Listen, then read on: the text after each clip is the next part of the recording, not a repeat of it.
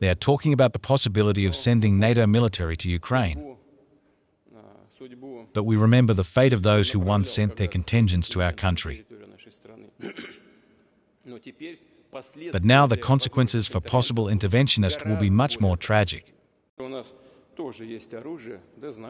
We also have weapons that can hit targets on their territory, and they should understand that what they are doing now, trying to scare the whole world, it does risk a conflict with nuclear weapons, which means the destruction of civilization.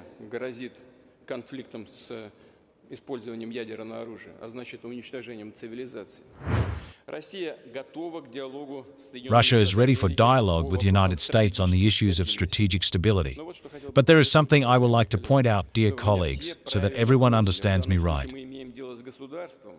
In this case, we are dealing with a state whose leadership are openly taking hostile actions against us. So what are they seriously going to discuss strategic stability with us, when at the same time they are trying to deal with us?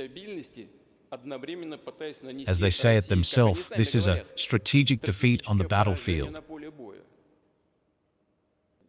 Recently, more and more unsubstantiated accusations have been made against Russia, for example, that we are allegedly going to deploy a nuclear weapon in space.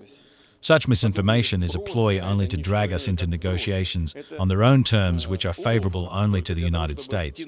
And at the same time, they are blocking our proposal, which has been on their table for more than 15 years. I am referring to the draft on preventing the deployment of weapons in space, which we prepared back in 2008. It is necessary to strengthen our military groups in the Western strategic direction, to neutralize threats associated with the next expansion of NATO to the east, with the inclusion of Sweden and Finland in the alliance.